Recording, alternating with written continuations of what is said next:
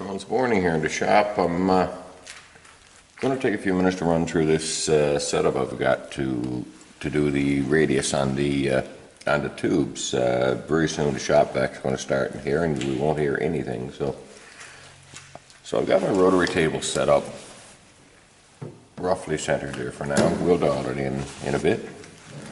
And what I've got planned to do is attach my mini pallet to it. And we'll center up on this pin that I've got put in the center. Let's see if I can pull this off real quick.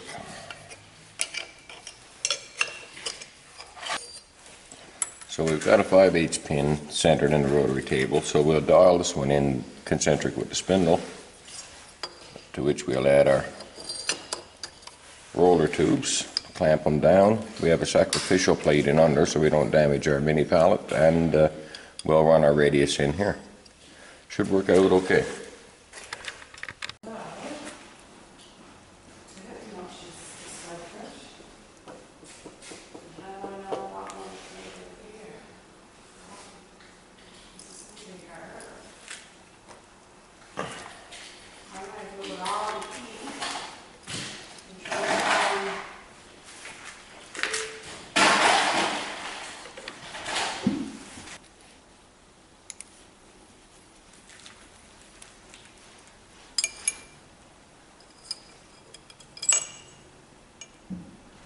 Maybe even get it closer.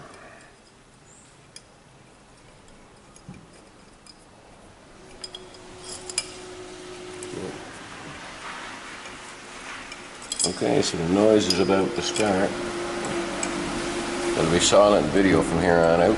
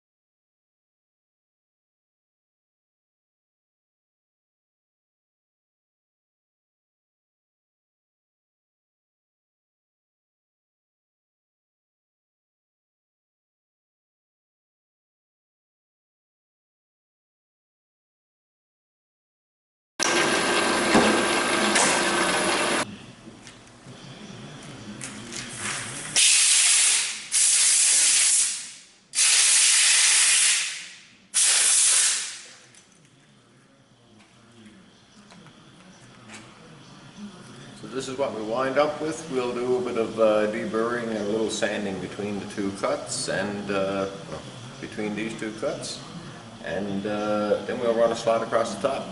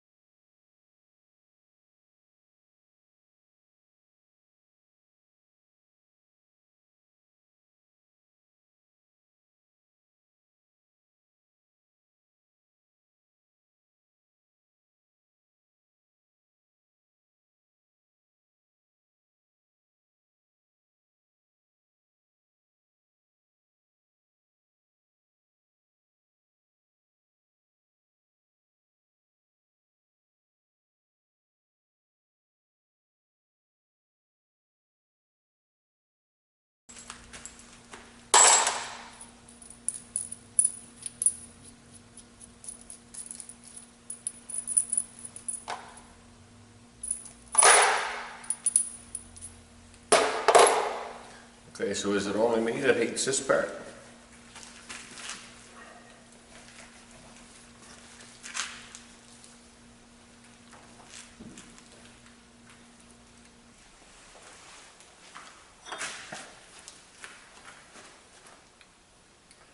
So in doing our radius starting at 0 on the top, we wound up where the bearing will actually touch on the inside. So we're going to stick in our 3/4 inch rougher again, and we'll center it up here, and we'll do it by eye until we make a nice radius in the end of it, and should give us the clearance we need.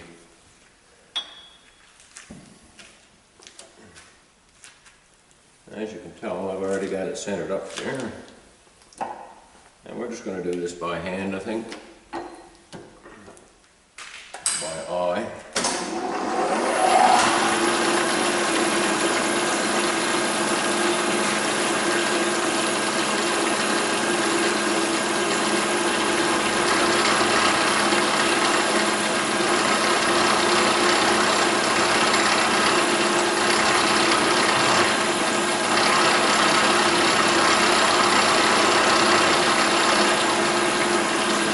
At the line of where we ended off. I'm going to set a 0 there so we can do both sides the same way.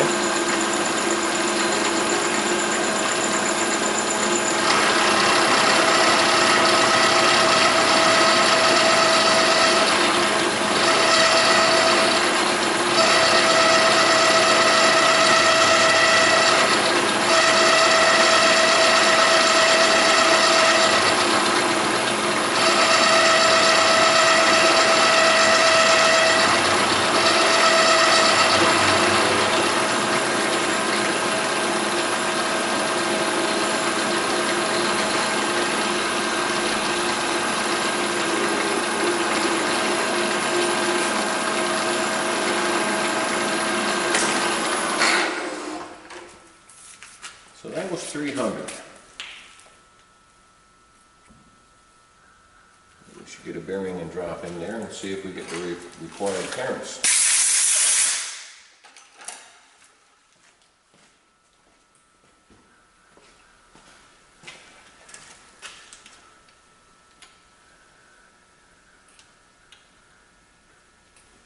Oh, I won't get my pin in. But just visually, it looks good.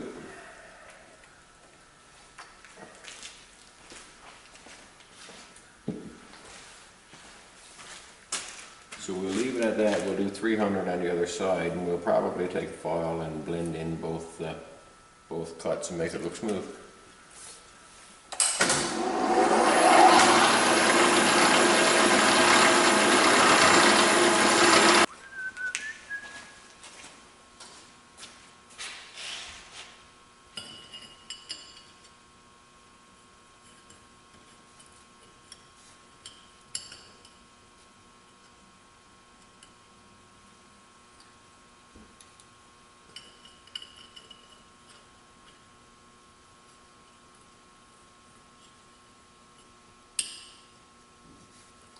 So this is going to be pretty much final assembly. I haven't decided on finishing for them yet. In all likelihood, in this shop, it's going to be a light patina of rust as a finishing coat, because they're going to get put to use very shortly.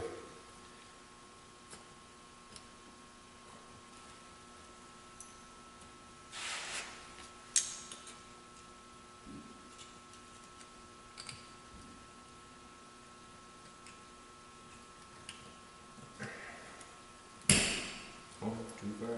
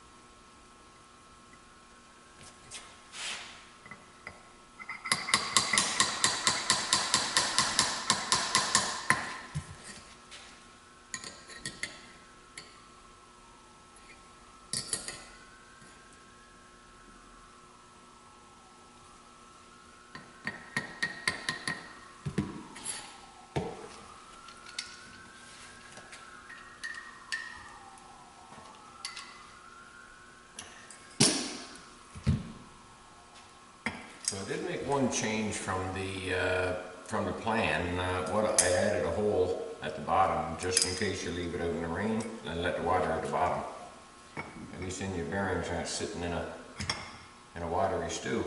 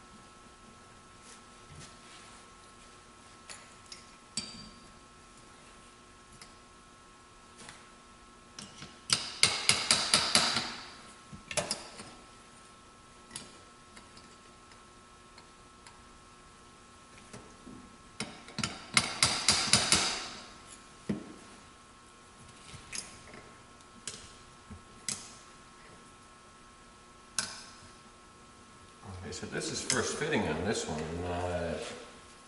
I left about 30 thousandths in play on these so they wouldn't be tight, but I may have got a small warp in this one now on welding.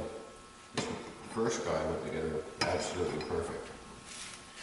So let's see if we can figure out what our problem is here and correct it.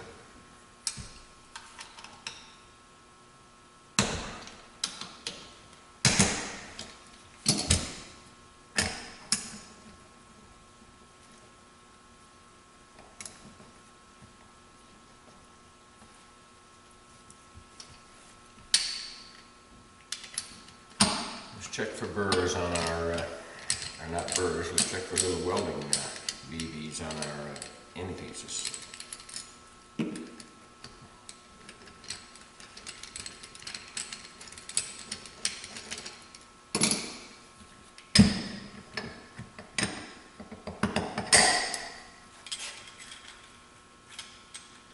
one seems fine.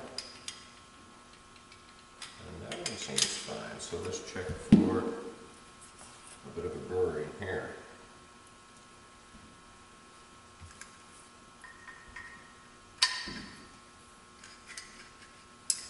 Seems free enough. I'm betting what our problem is a small warp during weld.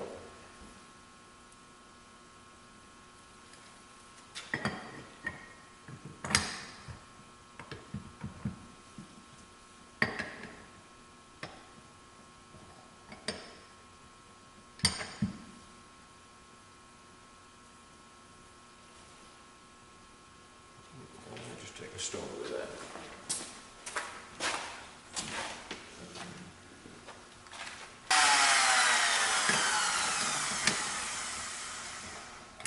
That's a whole lot better.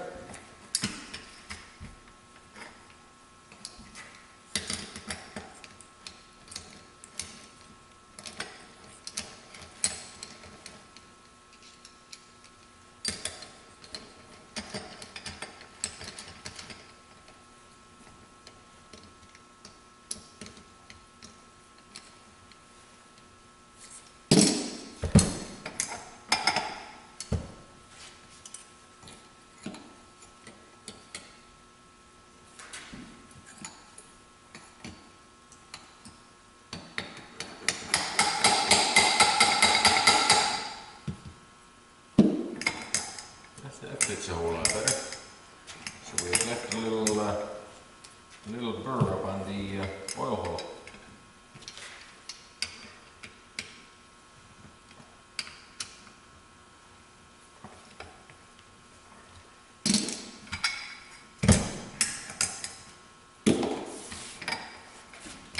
So there you have it. So if I had a piece of shaft in now, we'll do a little demo. What do we got here?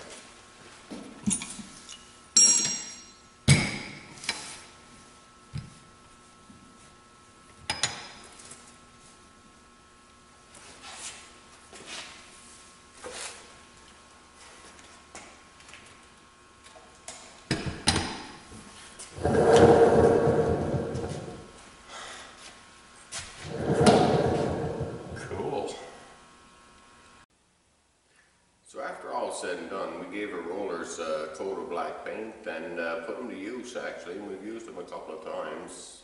Once doing a sawmill shaft and the second time to do this quad axle and straighten it after welding. Kit works out well.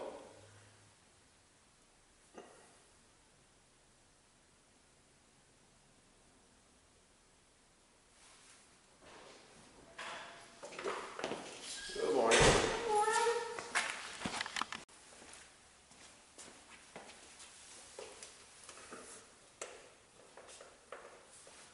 And in the style of a famous YouTuber, we got her done.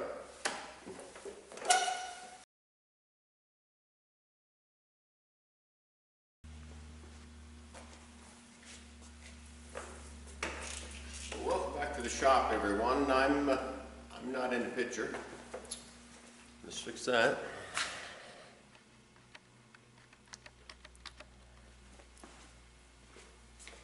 Let's try it again.